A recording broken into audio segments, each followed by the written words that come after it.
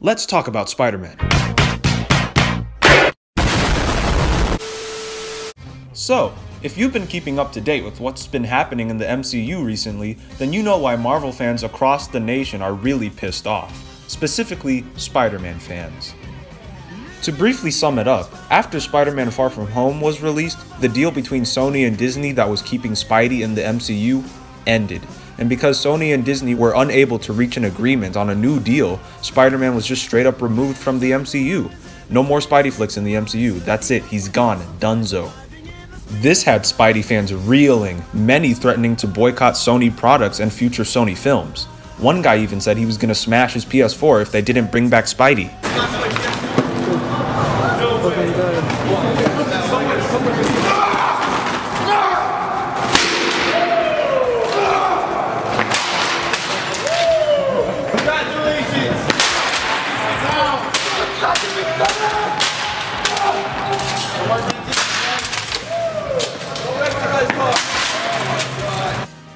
On the bright side, Tom Holland announced that he's not giving up his role as Spider-Man and will continue to play the web-slinger in future films.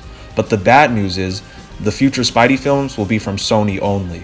The people that brought you Spider-Man Homecoming and Far From Home aren't going to be involved with future Spidey flicks. So, take that as you will, but the main thing a lot of people are angry about is the reason why Disney and Sony failed to come up with a new deal.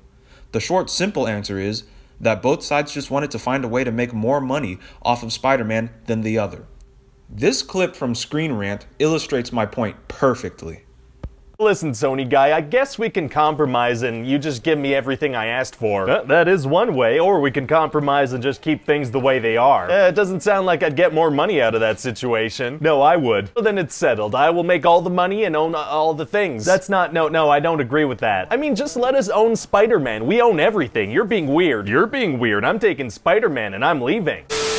And that's pretty much how it went down, no joke. Both sides just want to make as much money as possible off of a character that millions of people grew up with and learned to honor as their hero. But the problem with that is it's not even their creation.